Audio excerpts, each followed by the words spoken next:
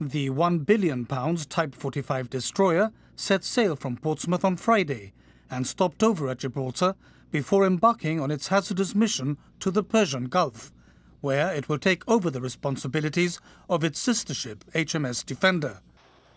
Daring has a crew of 260 men and women and 8,000 tons of military air warfare technology. So HMS Daring is deploying to the Middle East, so the Arabian Gulf and the Indian Ocean, to integrate with the American and French carrier groups that are operating in the region to act as strike forces against the Daesh and IS targets in the Middle East. We'll also be doing some maritime security patrols. We'll be looking to counter the illegal arms trade, drug smuggling and people smuggling across the region.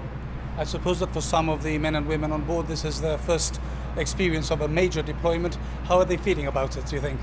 Excited. There may be some sort of first night nerves, but I think they look to those more experienced around them for what to do, what not to do, and looking to enjoy their time away from home. A first on this voyage is the deployment of a Wildcat helicopter on board a warship east of Suez. There's some work we'll have to do to see how the aircraft performs, but the tests that we've done so far all seem to point out the aircraft will perform very capably. So how do you feel about the mission? Are you a little bit apprehensive about it or just excited? I think we're all very excited to see how the Wildcat actually performs with its upgraded sensors and engines in comparison to the Lynx. I've been out in the Gulf before in the Lynx, and it certainly showed that she was starting to get tired and old. So we're very excited to have the new aircraft, massively uprated engines, new radars, new cameras, all this sort of stuff. So really looking forward to it. It'll be very interesting to see how it operates in the hot temperatures particularly. We're pretty confident, but I'm sure they'll come back with some guidance on how to operate at the best altitudes, and that's part of what we're doing. We don't have the finished article yet. We have a very, very capable aircraft and one we love flying. But there's always a little bit more we can do with it.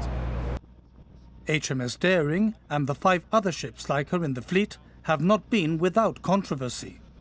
Their engines are prone to break down in warm conditions, and Daring herself suffered engine failure in the mid-Atlantic 6 years ago and again in Bahrain in 2012. The Type 45 destroyers have had some issues with their propulsion and power systems. That's now being worked at over the last 2 or 3 years with an improvement project, and the funding for that was brought out in the last defence budget. Okay, so no worries going into what is essentially almost a war zone really, with a ship that's liable to have engine failure. I'm confident in the power propulsion plant that I have in Daring. I've got a great team of engineers on here who are very highly trained, and they've got the storage and support that they need on board to sustain us through the 9 months that we'll be away from home. As is now customary with visiting Royal Navy vessels, HMS Daring carried out sovereignty patrols of British Gibraltar territorial waters, both on its arrival and departure from the Rock.